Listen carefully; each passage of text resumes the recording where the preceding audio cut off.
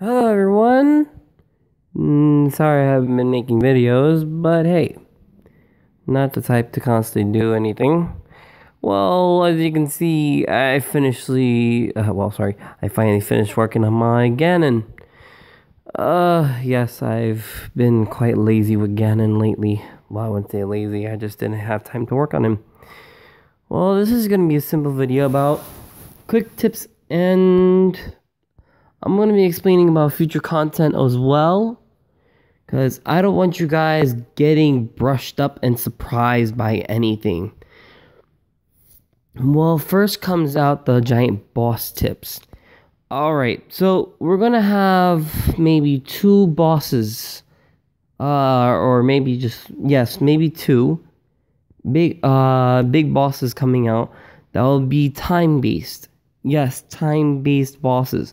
Meaning that he only comes at a specific set time.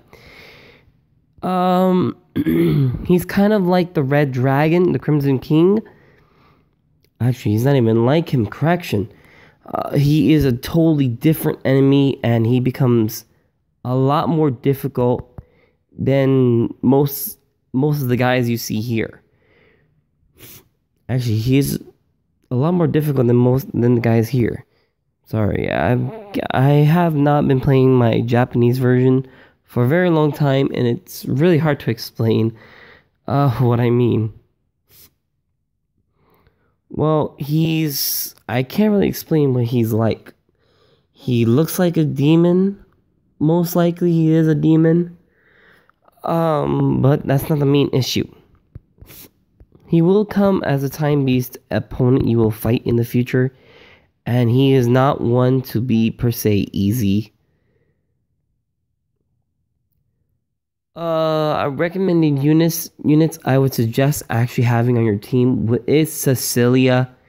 You will need freeze. Yes, a freeze status ailment unit. This boss has an ability that actually, interesting enough. Basic example would be my last video upon the Green Strikes Back, where if you set him on fire while he's recovering, he actually debuffs, or the buff for recovering is automatically removed. And the same applies to this boss. Well, in the reverse. If you freeze him, his increased attack buff, or his buff that he applies on himself, that's a fire-based buff, gets debuffed completely, or gets removed. So they have set conditions where their OPness becomes nothing more than a shrivel act of negligence, or should I just say a shrivel act of surprise. But yes, he is one of the bosses we will be fighting in the future. He is also one of the units you will need to fight in the future as well. I will be going over that on this subject in future content. Future content being maybe when we reach a point where I can actually explain it, because there is a lot more to this game than anyone realizes. So far, we have not unlocked these 3 locations yet. These will be the next 3 locations we will be going to in the future of the game. Mind you, I am not spoiling that right now. I will only be talking about current content because, hey, this game is fun.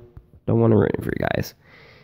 But yeah, we will be getting a big boss that is time-based and very strong, and we'll give you guys a challenge.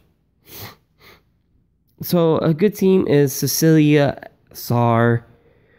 In my book, I have not tested most of this team out yet, because in my Japan version, let's just say, I have no clue if my team would survive at all in Japan, because I have not worked on any of my units in Japan versus my units in global.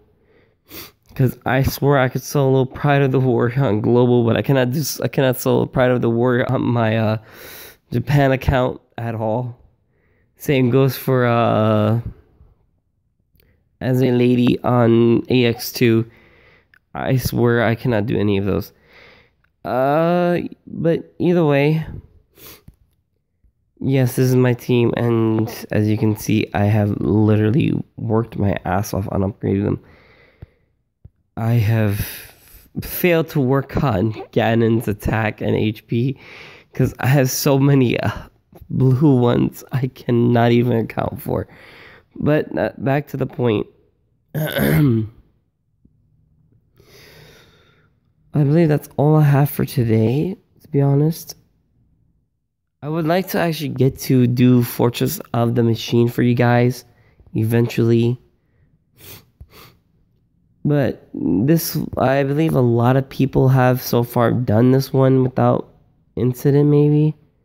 But if you really need help and you really want to do this boss, let me know. Let me know in the comment section. Just let me know what bosses you guys want tips on, and I'll get down to it just to help you out. Just to help you out, you're there. So have fun, guys, and good luck out there.